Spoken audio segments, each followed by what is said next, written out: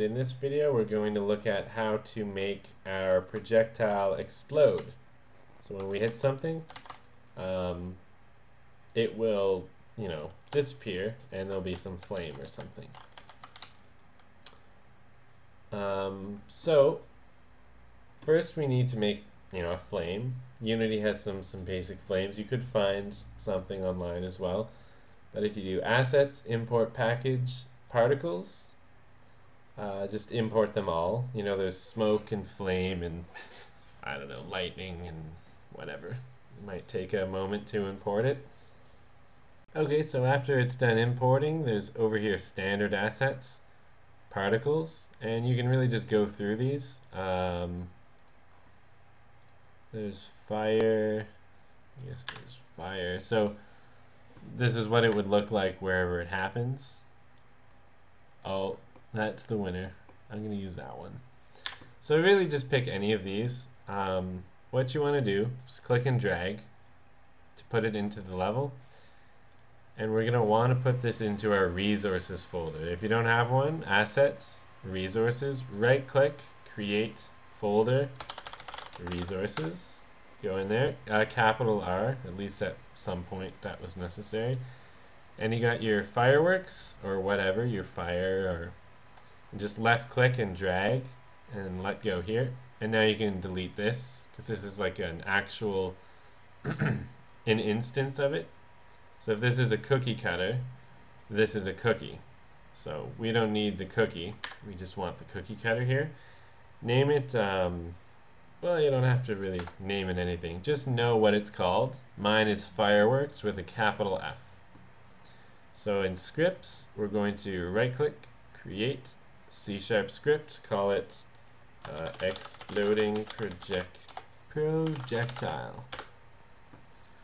And we're going to open this up. From other videos, you might have seen on GUI, on trigger enter. There's update, start. These are all functions that Unity makes happen when it's appropriate. So we don't need update. It's going to be on collision enter, and it takes a collision information argument there.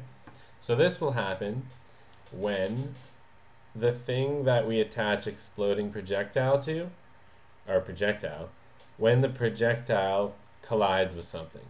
And we don't actually care what it collides with. When this happens, we've got to do three things. We've got to destroy our projectile itself. We've got to make our sparkles, and then, 5 or 10 seconds later, destroy our sparkles. So we're going to get our prefab. Our cookie cutter is going to be, this isn't quite the best way to do this, because every time there's an exploding projectile, it's got a resources.load. Ideally, you'd save this in game variables or something like that, but hey, this will be okay. Mine's called fireworks with a capital F. Yours could be something else. And then we're going to get a new game object. I'm going to call mine fireworks. It's going to be instantiate our prefab. And we need to make fireworks.